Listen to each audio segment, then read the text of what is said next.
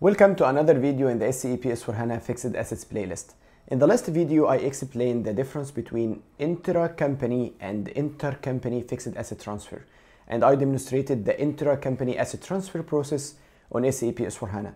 In the video today, I will start explaining the fixed assets intercompany transfer, and as a reminder, the difference between intra-company and intercompany is when we transfer the asset within the same legal entity or the same company code, then this is intra-company asset transfer.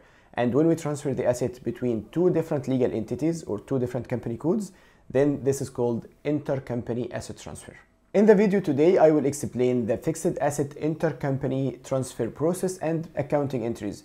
This will answer questions such as what is the meaning of relationship type, what is the transfer method, what is the transfer variant, and the two different ways available in SAP to handle the intercompany asset transfer process. Before recording this video, in order to review and confirm my information, I reviewed the SAP help website. There is a page explaining a lot of details about the intercompany asset transfer process. It explains the needed configuration, the accounting entries, and it is very useful.